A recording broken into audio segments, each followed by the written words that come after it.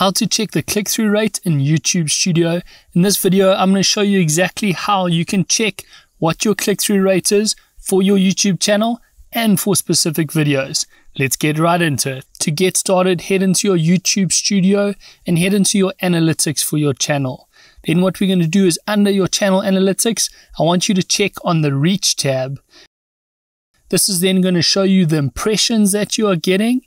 It's also going to show you your click-through rate. And then it's going to show you the views that you're getting from these impressions and the click-through rate.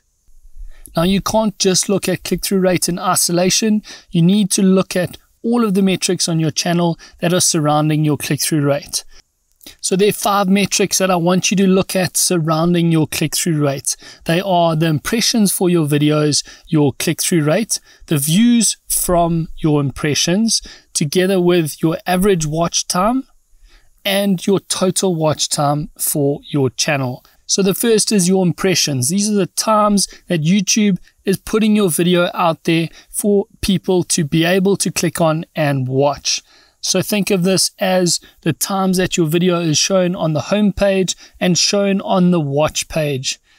So let's look at some of the stats for our channel. We've had 290,000 impressions. So this is the number of time that our video has been put out there and have the chance of a viewer to click on it. And then our click-through rate is 10%. So 10% of the people that see our videos actually click on and start watching.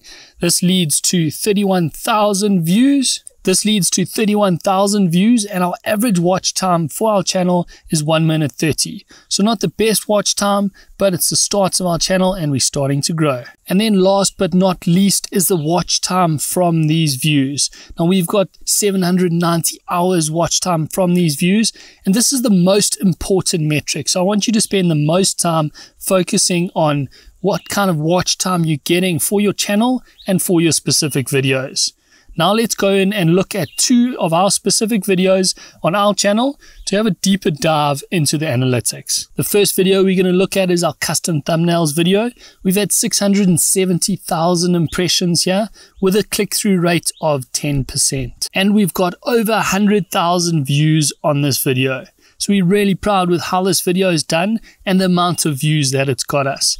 Let's head down and dive a bit deeper into the analytics. So we had 670,000 views with a 10% click-through rate, and this has led to 71,000 views from these impressions. Our average watch time for this video is 1 minute and 51 seconds, and we've had 2.2 thousand hours watched on this video. So this video is done really nicely, and it's really interesting to look back and see why it's worked well and which of the stats we can build off of. Now let's look at our second video, how to change your email. So we've had 33 impressions on this video, and our click-through rate is 18%. This is a really high click-through rate.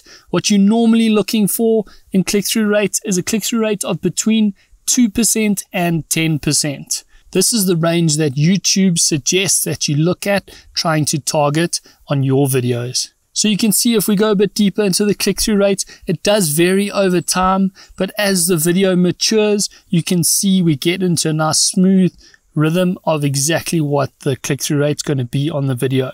If we look into the impressions and where they've come from, you can see the difference between the watch page and the home page and where YouTube is showing this video the most. So let's go a bit deeper. 32,000 impressions on this video, an 18% click-through rate that has led to 6,000 views. The average view duration is 1 minute 16 and the watch time is 126 hours. If you hover your mouse over the impressions, it's going to let you know where YouTube is recommending your content. So you can see how much it's recommended on your watch page and how much it's being recommended on the home page. Another interesting place to go and have a look at is the source. So where are all your views coming from? Where's your watch time coming from on your channel? If you have any questions or queries about click-through rates, let us know in the comment section down below. I'd also like you to let us know what kind of videos you'd like us to make about click-through rate. What do you want to learn and what do you want to know? Let us know in the comment section down below. If you like this video, make sure you hit the like button and subscribe to our YouTube channel for more videos just like this one. Thanks for watching, and we'll see you in the next video.